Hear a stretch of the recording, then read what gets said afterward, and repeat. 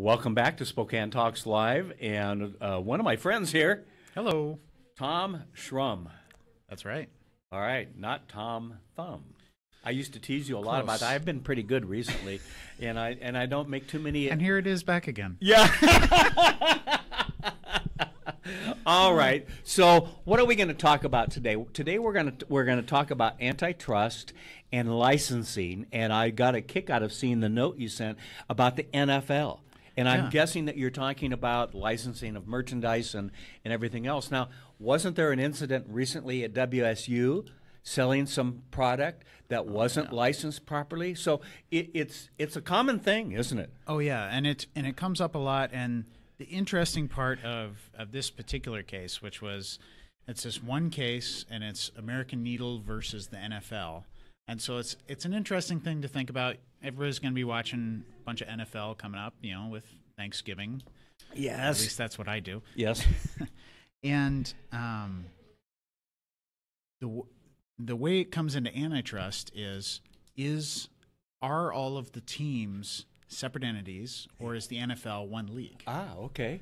So if they're separate entities, then they can't collude. They can't get together and Okay, come I up hadn't with thought a deal. about that. Yeah.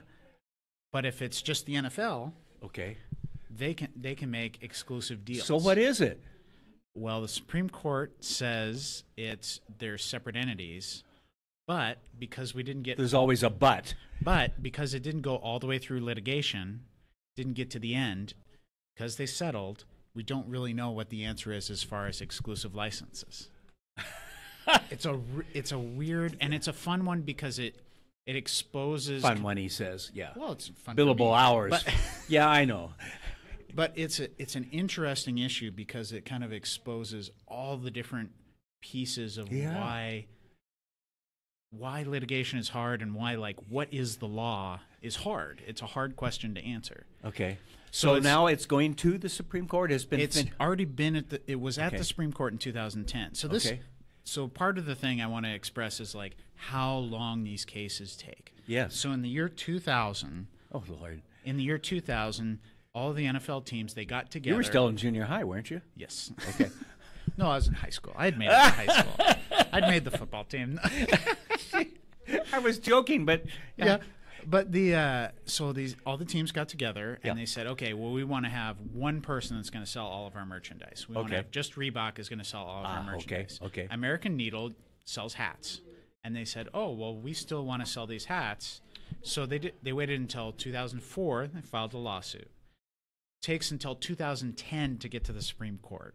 Okay. So by the time it gets to the Supreme Court, the 10-year deal, that exclusive license with Reebok, was up. Oh, So this is part of the problem. they don't move this along like they did the 2000 election of Gore Bush, where they No. do it in a couple of days, Where they right? snap. Yeah. So this is something. So put it in this context. This is really important stuff that has a lot of Yeah. impact, and everybody knows. Talking big money. And big money, and this is how long it takes. So when people come into the legal system, they're always shocked by how long it takes. Yeah. Why does it take this long? It takes a long time for everybody. Right. It's not because I don't like you that I'm making this take a long time. Right. No, it's not. This is just how long it takes. Right. So it goes all the way up to the Supreme Court in 2010. It doesn't get resolved until 2015. They go back and forth with motions and all Yeah. of this until 2015, and then it settles. So because it settles, we don't know how much money American Needle got paid. We don't know what they agreed to. We don't, and there still is an exclusive license for certain other companies, and American Needle's not one of them. Okay. So even though the Supreme Court said you guys can't get together and decide who you're going to have an exclusive license with, they're still doing it. That's a hard. This is why you guys charge so much an hour? Well, Yeah. there's a lot of moving parts to No figure kidding. out. No kidding. And there's another even more interesting little wrinkle Oh, with I'm it. afraid to ask. MLB has an antitrust exemption Oh, why? because in 1922 they said didn't have to do with interstate commerce. In 1953 they said, well, we're going to rely on that old decision. In 1978 They said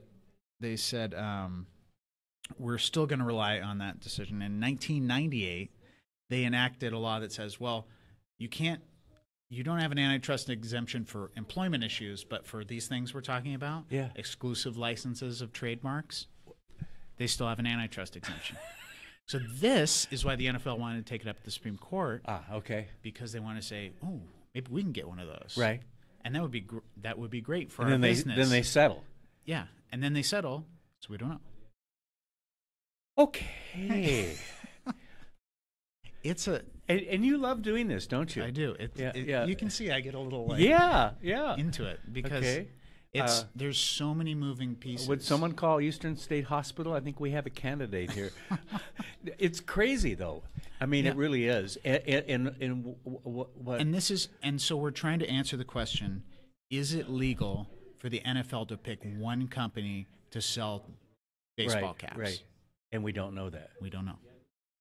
Okay. It seems like a simple question. There's so many moving pieces. You got to get in there and muck around. So. Right. Okay. Well, if you come back next week, you'll have solved this, right? Oh, of course. Oh, okay. Good. Tom Shrum from McNeice Wheeler. Yep. What's the phone number and website? So 509-928-4141. Okay. And then the website is McNeice Wheeler